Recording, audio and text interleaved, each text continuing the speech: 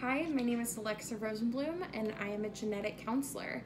I currently live and work in Tucson, Arizona, where I'm one of two oncology genetic counselors in the entire city. I graduated in May 2019 from Long Island University in New York, and then I have worked in my practice as a clinical genetic counselor pretty much ever since June of 2019, so it's been about 18 months. I love my job more than I love anything else.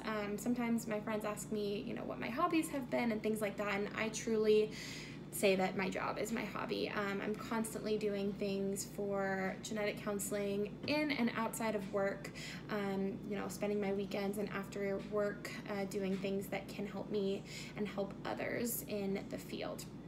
So the number one question that people ask me is, what is a genetic counselor? What do you do? Which is a totally valid question. There are only about 5,000 certified genetic counselors in the whole country.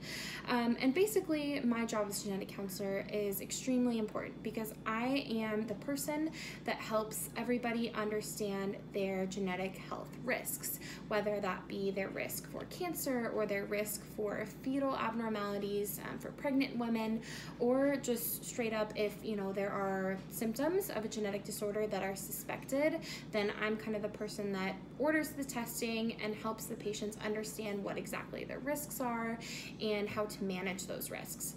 So as an oncology genetic counselor, I specifically work with patients who either have a personal history of cancer and are currently undergoing treatment, or a past history of cancer where they've already completed treatments, or I also work with unaffected individuals who, might have a family history of cancer and kind of want to know what that means for them. So I think that oncology genetic counselors are extremely, extremely instrumental in the field because not only are we working as preventative medicine practitioners, but we are also helping with early detection, which are two of the most important things that you can do when you're trying to screen for cancer. So essentially, I got into genetic counseling because I realized that not only do I really like working with people, but I think that understanding your genetic health risks is one of the most important things that you can possibly do, especially with direct-to-consumer genetic testing, at-home genetic testing becoming so popular, and then people getting their results and really not understanding kind of what they mean.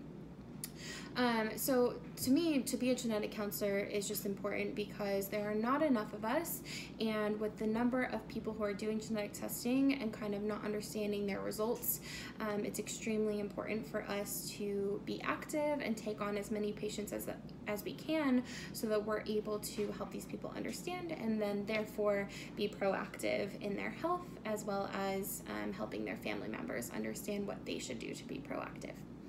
So when I was in graduate school getting my master's in genetic counseling, I worked as a server for about 5 hours a week, which did not work out. I realized that me studying and working towards this goal of becoming a genetic counselor, which was my absolute dream job, was more important than anything else. So I suffered a lot of financial strain. I did have to take out a pretty hefty loan, and I'm still working on paying that back. So it's become kind of a struggle for me to be able to do that, but it is extremely worth it to me to be able to be in this role and helping patients at this point. So, just working on getting that paid off, which is why this grant would be extremely valuable to me.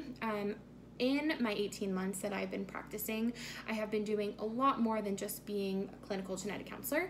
I have helped to form a group that's called the Arizona Genetics Alliance, which is a group of genetic counselors who are working towards getting licensure, as we are currently just certified and not licensed, and working on getting more jobs created in the state of Arizona so that we can see more patients and be more helpful for those people. So being in the AGA, it's going to cost a lot of money to get the licensure bill and get everything going and getting those jobs created. So this grant would be helpful to me so that I could pay off my loan and then work towards setting those funds towards the goals of the AGA.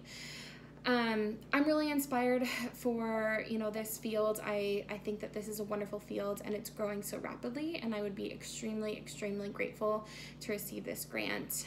It would be amazing. Thank you so much.